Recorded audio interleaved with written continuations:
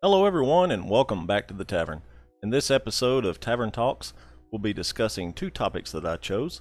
One being the overdue need of a concept vehicle this year, or another concept vehicle, and my hopes that it might be one of the land-based mining vehicles that we saw. We first saw this back in CitizenCon just this last year. And the other topic would be the upcoming changes to the thruster efficiency, the curves and aerodynamics that they will be coming in the 3.10 patch. Looks like it's in the polishing phase, but without further ado, let's get on and start talking about some of these topics. So first up, we haven't had but I think one concept vehicle sale this year, and that was the G2. And I'm hoping we see another one, if not real soon, definitely by the end of the year. And I'm hoping that that's going to be possibly the concept mining vehicle that we saw in CitizenCon. So the image they showed us looked to be like a smaller mining vehicle. Now I know they have the Sidness or the Sidness, however you want to pronounce it, but the spider type mining vehicle, and it looks to be quite a larger vehicle. So I'm not sure how we would transport that. So until we get a little bit further idea or information how that might work, we can talk about that a little bit later. But the one I would like to look at is the one that you see that is the smaller version, and I believe they talked about it being a smaller version that could fit into the back of different ships. Was one of the key points that they had mentioned, and that's what brings me to the topic today that I wanted to discuss with you guys, and why I think that this might be something that we see pretty soon. So I got to doing a little bit of thinking about this and how welcomed it would be for players to have a small and affordable concept come out, whether straight to flight or possibly in the near future for this year, like I said, but a vehicle that would fit into the back of a lot of common cargo transport type ships, i.e. your Cutlasses, your Freelancers, Valkyries, anything with a fold down ramp or a lift like a Taurus, or Constellation class. Still waiting on the Taurus. But something that can carry a small vehicle like this, and it would give the player the ability to get into mining without having to afford or have a prospector or a mole or something along those lines right now. And that would also open up that gameplay. And the reason that I wanted to talk about this today is because I think with the tech that CIG has come out with these cave systems, that a really cool gameplay loop could be incorporated possibly pretty easy. So my idea was that we have caves. Why do we not have caverns? Why do we not have, instead of underground man-sized caves or things that are only accessible for a person, we have a lot of hills. We have a lot of could be soon to be sort of mountain size land formations right now. So if CIG were to use this same tech to make an opening that was about the size of, say, an Ursa, no bigger, that a prospector could not get inside of, it would create a need for a vehicle, or the use of vehicles, to go and mine inside of these caves, or caverns as I like to call them.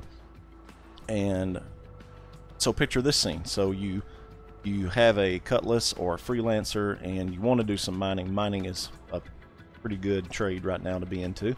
So you load your Cutlass with your, whatever the name of the mining vehicle is that can fit in the back of your Cutlass. Or maybe you load it with one or two of them, or three, and a couple of your buddies. You land on the planet next to one of these caverns that are in the side of a hill, and you unload your vehicles, drive them into the cave. These caves can spawn random amounts of deposits for the mining, and your group or you go ahead and collect them using the equipment, the machine, the concept vehicle. I keep saying concept vehicle. I would like to see it straight to flight, but you get the idea. So also, you could still do the hand mining in these tunnels or these caverns.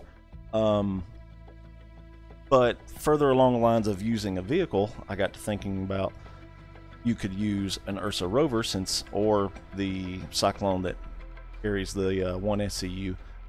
Ursa probably being more ideal because you can set these boxes that you can set out inside the Ursa. So you drive the Ursa inside this large cavern in the side of these big mountainsides, and you park it, do your mining, load the Ursa up. The Ursa can drive it the distance so you don't have to run it or hoof it on foot outside of the mountain or the cavern. Load it back onto your ship, go and collect your pay. So hopefully you're seeing the bigger picture that I was thinking, that would bring a lot of different gameplay options to the mining field, and also the people who don't have Prospector or whatnot but could possibly afford one of these land-based mining vehicles. But that's my idea, short and sweet, for the possibility of a land vehicle that could do mining. I love the idea of it fitting into the back of a smaller ship like that, a Freelancer, Cutlass, fill in the blank. I love the fact that it could be an opening to go into a couple of caverns using vehicles, basically incorporating vehicles more into the verse. Right now, there's not a lot of reasons to use vehicles.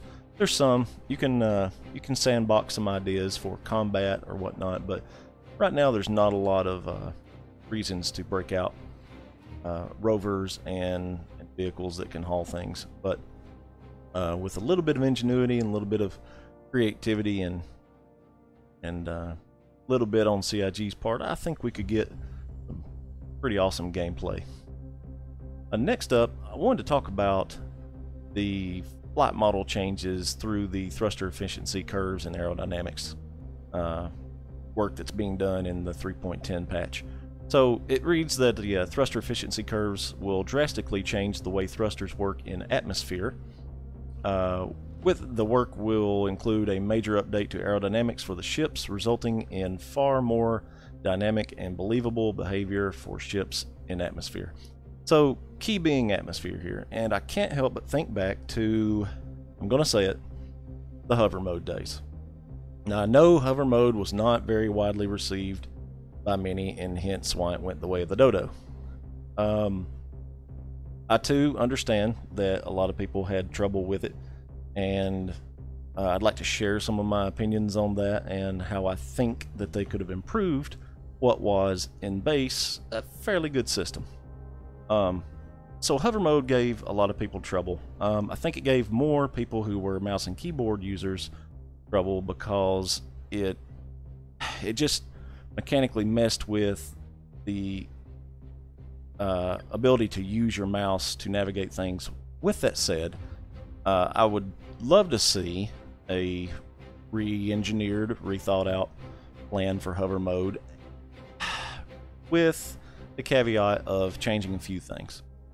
One of those, I think, has already been implemented into the game, and if you're familiar with the Gladius, the Pisces, the new HUD system, the new way of controlling the thruster curves, like the speed limiter, the acceleration limiter, these things have been implemented in this new HUD, and they work in unison instead of like it did back in the patch that had the hover mode, where you individually controlled these things. And that was actually my biggest problem with hover mode. Was it was a juggling act to balance those two, depending on what kind of ship you were in, because the acceleration limiter changed depending on the size of the vessel. So let's say you were flying something like a Caterpillar or a larger ship than that, it was usually around like 40-something%, and that would keep your ship from doing that crazy darting off in a different direction, out of control sort of maneuver. So with that said, the new HUD system automatically controls that thruster input, if you haven't noticed, but dials back the thruster acceleration, and you have a lot more control over the ship. If you haven't experienced it yet, just find someone with a Gladius, or rent a Gladius or a Pisces, and see for yourself that it's just a lot more controllable down below that red line speed. Moving on from the hover mode, but moving towards what I'm hoping the atmospheric flight changes is, the way that our ships behave in atmosphere, and the one thing that's near and dear to my heart is how I see too many ships overperforming in atmosphere or just hanging at some sort of strange, unrealistic angle, upside down or straight down. That behavior that kind of irks me when it comes to immersion. I know immersion is huge for people, so it's one of the things for me that just breaks the game when I see it happening. So I'm hoping with these thruster efficiency curves that this is going to be CIG's way to go back and revisit the concept of what they were trying to do with hover mode and allow ships to have a certain amount of thrust or direction that allows a ship to only hover in certain types of situations or attitudes of the ship itself. Of course, we'll see with these, but overall it sounds good. It sounds like they're working on the aerodynamics of the ship, and I would love to see that, because I'm gonna keep comparing this back to when hover mode was a thing. In atmosphere flight, it's just not there for me. I know that they still use sort of a less or powered down model of the space flight for atmospheric flight. They kind of dial it back a little bit, and that's what you see. And for me and several others I've talked to about it, it's just not what you want it to be. It's kind of a blocky movement that doesn't flow very well. There seems to not have any inertia to the ships. Even the sort of simulated sliding or whatnot that you get out of turning really fast in a fighter just doesn't seem very realistic. And I'm hoping with these aerodynamics that a lot of the lift versus drag and gravity comes into play, and we start seeing a little bit more realistic flight model.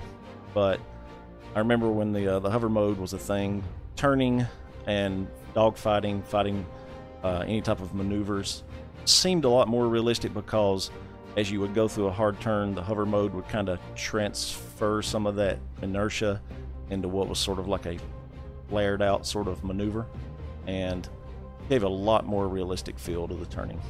But tell me what your thoughts are. I know this is a lot of opinion based, and I would love to hear your opinion as well, because that's what Tavern Talks is. It's all about opinions and what you guys think, telling me what you think, and I would love to hear it. If you haven't already, go ahead and hit that subscribe button and leave a like if you got something out of this video, or leave a dislike if you didn't like it at all, if you hated hover mode. But either way, consider sharing also, guys. It really helps the channel, and as always, thank you for making Tons Tavern your stop on your way through the verse.